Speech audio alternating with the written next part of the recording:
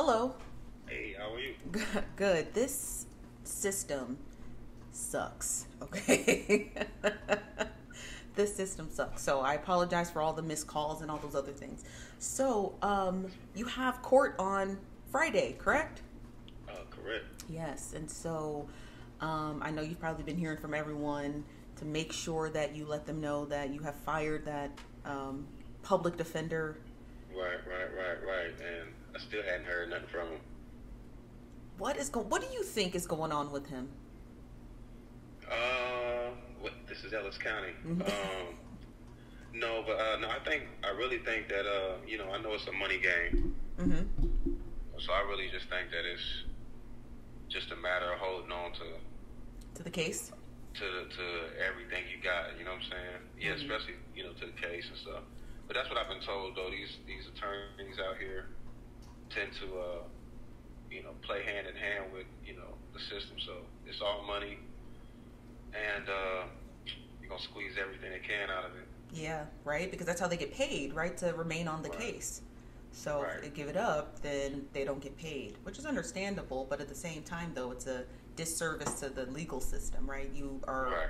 allowed to have the counsel you so desire, even if that includes yourself, right? Like, just Yeah, and that's like I've filed a couple of motions now of dismissal of counsel. So at this point, I feel like there's definitely major violations. So uh, considering that they go through with this hearing, because I'm told most hearings get pushed back, mm-hmm. but considering they do go through with it, like that's one of my first things is my constitutional rights, the 6th and the 14th, That's right. being violated. So That's right. uh, So yeah, your constitutional rights. a little bit, I've run into a couple of guys in here who really have been a benefit, Yeah. kind of keep me on my toes, and who've been down this road before. Yeah, and getting you an understanding of your case. So when we talk about, right, the last time we spoke, we were just trying to figure out who knows what's going on, your theories behind how you ended up in this mess, and how you believe, or how you stated that voice recording with Amari and Cora sent it to you, and because of that, you kind of believe that she was attempting to help you, right? Like clear this up, because you stated that you were having issues with Amari, and you might were going to send her to a boarding school because of her antics. I want to get into that a little bit deeper. So what were some telltale things that made you and Cora kind of sit down and be like, maybe she should be somewhere where she is more, a little more strictness and a little more structure? Like, what was she doing that made you want to sit down and even have that conversation? Well, I mean, at that point, it was already like a build up over, like we've had her since she was 3. Mm-hmm. You know what I'm saying? Yeah. And like I said, even early on, it was already an issue, like with how she responded with her truth, or just the simple things and simple tasks. You know what I'm saying? So it was already an issue on the table. Yeah.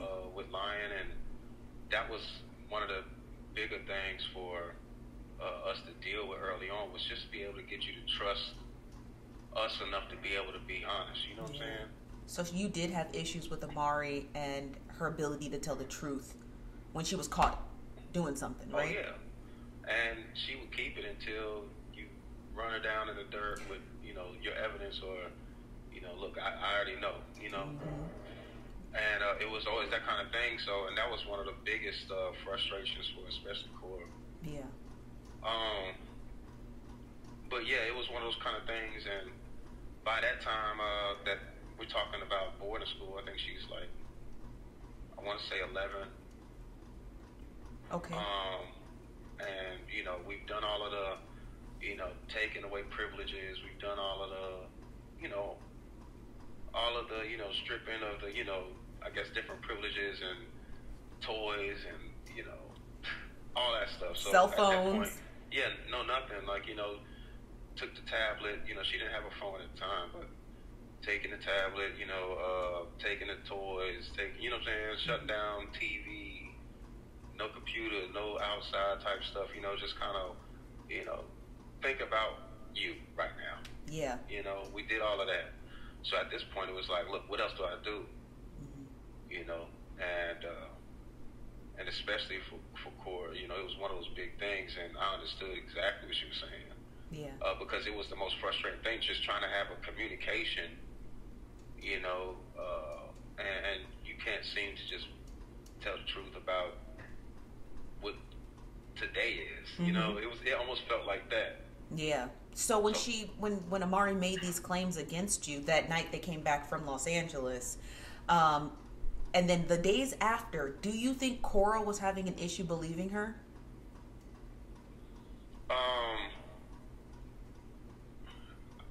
I think for me, like I said, I'm torn between the ideas because at one side I do believe that she had trouble believing it. You know what I'm saying? She called me and tried to figure out where I was, trying to figure out what kind of state I was in, type situation, and trying to understand what's what and get clarity. But by this time, you know, I think that she's already made whatever move she was going to make. Mm-hmm. So it was already kind of like I don't understand what's going on, you know. Yeah. So I don't know. Like I can't honestly say one way or the other. But from my vantage point, being that I've known this woman for over 12 years, Mm-hmm. of course I want to believe that she knows me and she believes me. You know what I'm saying? Right. And that's kind of what I stood on. You know. Has that changed? A lot has changed. So yeah. I like I said, I'm torn between the ideas of, you know, who's for me and who's against me. Mm-hmm. You know what I'm saying? Yeah. Of course. And I've had a lot of people who I don't even, you know, consider close like that who seem to know me better Than your wife. You know what I'm saying? Yeah, than what has been shown to me from the people that I held close, you know what I mean? Right. So, I mean, like, that's difficult, right? Like, you love your wife and you had a 12-year relationship with her, and then all of a sudden you just, one day you wake up and you're like, wow, I don't really know this woman, you know? Do you think that the reason why Cora stopped, like, you know, sending you those videos and reaching out to you and all of those things, do you think it had any influence to do with her family telling her not to talk to you, or do you think she decided that on her own?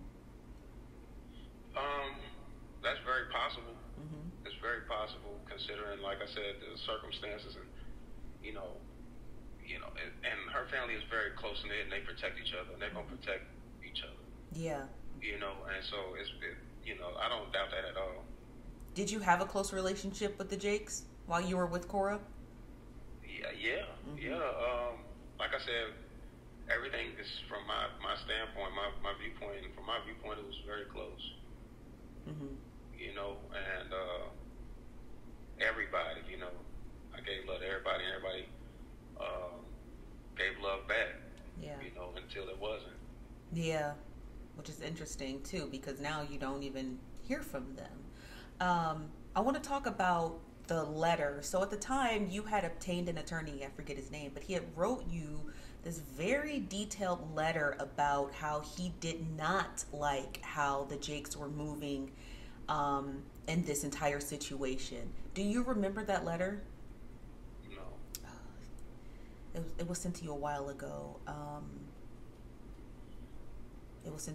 So I'll just label some references. So it stated that TD and Sarita were really just focused on their image and how this was going to make them look, and the way that they were operating with the whole, like, how do we spin this in the media? How are we going to look in the bright light of this? Made at the time your attorney quite uncomfortable, very uncomfortable actually, uncomfortable to the point where he would put it in a letter. Do you think that because of this whole situation, just your opinion, it's not about what you know, but based on your opinion, do you think that the Jakes do care more about their self-image when it comes to things that may come out against them or about their family members? Like, is their self-image important to them based off of your 12 years of being with the family?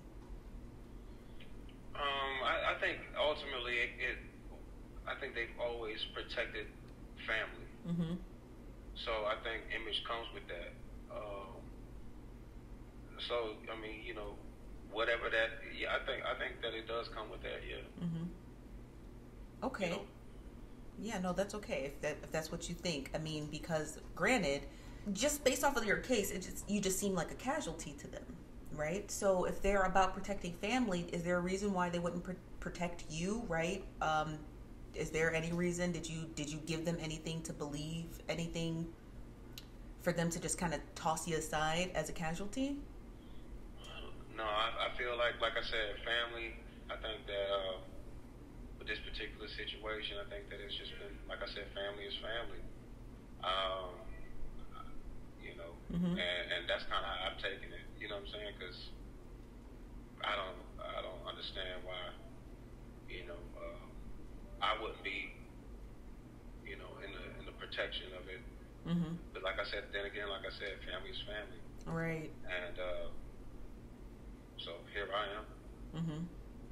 Yeah, there you are. Do you think this is it just a case of mistaken identity, or do you think there's a conspiracy behind this? Do you think this is a setup? What are your thoughts on this whole situation? Or do you think it's just something just that occurred accidentally that went too far?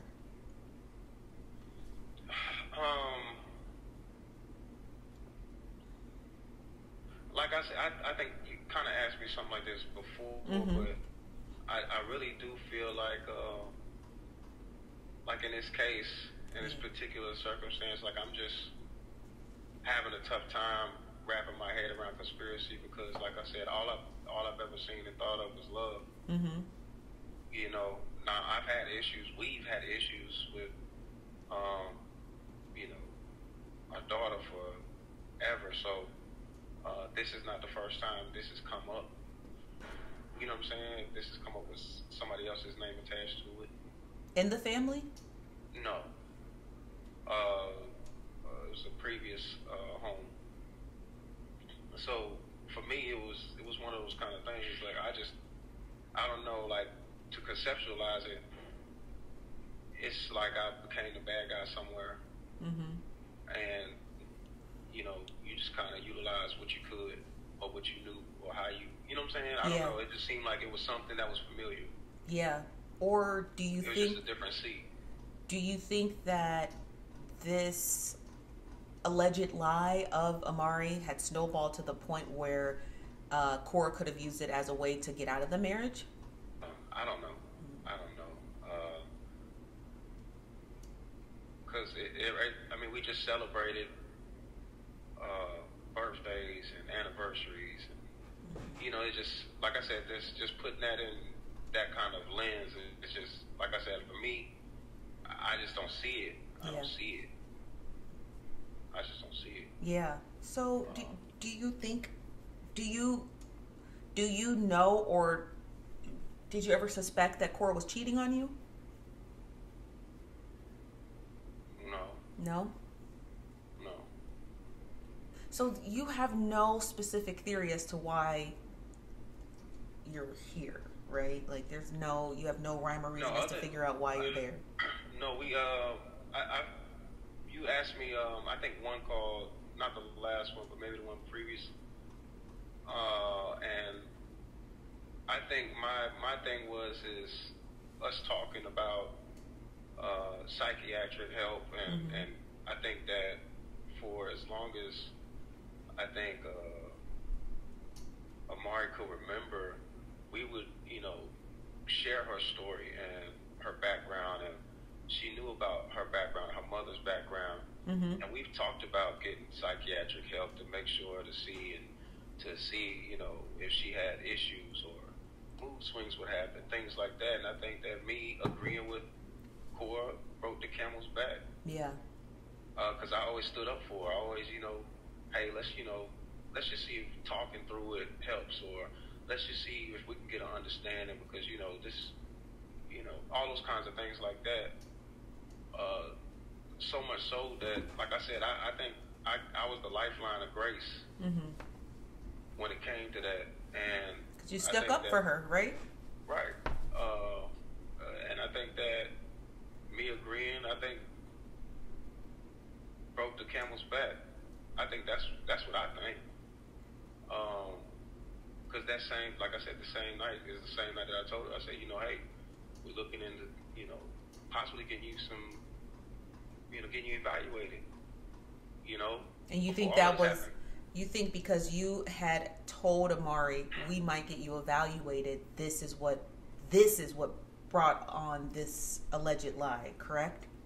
I think so, absolutely. I think that her being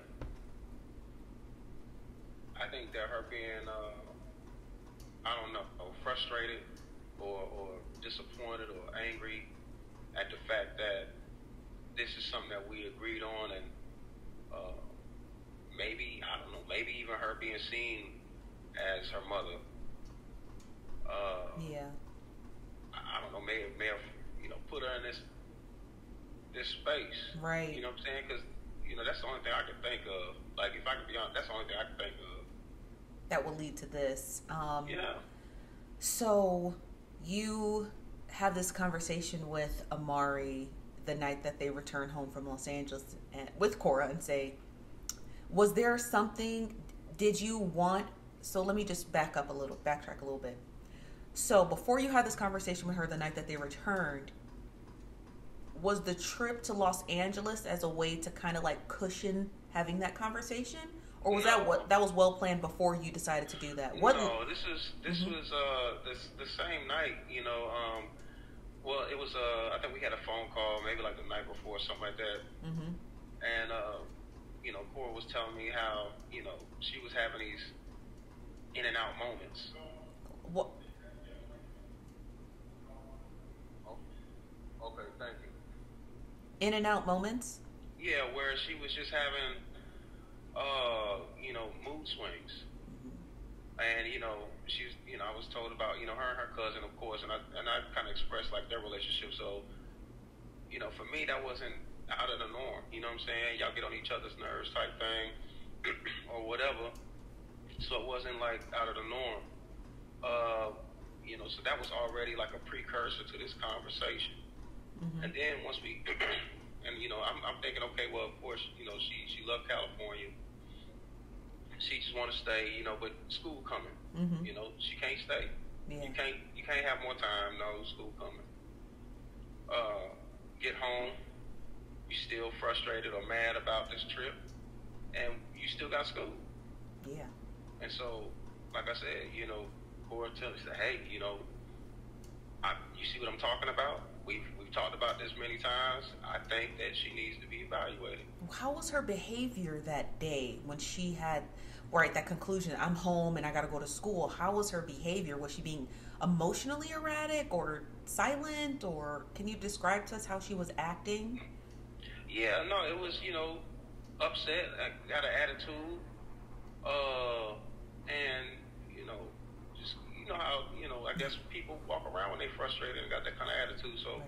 It became a conversation of like, yo, like, tighten up, like, check you, take a moment, get yourself together, and, let's figure out what's what, figure out what's making you like this so we can address it. Mm-hmm. And that was literally the conversation. Not 10 minutes later, she gets herself together. Okay, yes, I was frustrated. I did want to stay. Type, conversation. I'm like, okay, I get that. Got you. But you can't walk around here like that and changing the tone. Right. Of the house. And so it was that, like, it was day and night. And even after that conversation, of course, like, you see what I'm saying. And so, when she was talking about us, looking into getting help, I said, maybe it's time. Because we were already told early on that these kind of signs and symptoms could show up because of the genetic background. Got you. And so that was something that always kind of stuck with us. Those were part of conversations that we would have between us two. Mm-hmm. And so that's something that we kind of kept our eye on because they said, keep your eye on it. It could show up later. It could do this or that. So we always kind of kept our eye on it, And this was a moment where she brought it up, and I said, okay. And I don't know, but they're telling me I have an attorney visit. Okay. So I will. Well, I'll talk to you. We can schedule another call and a later date. All right, and good luck. Okay, bye-bye.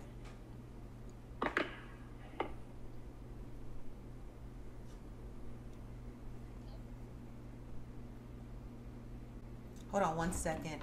Hold on one second.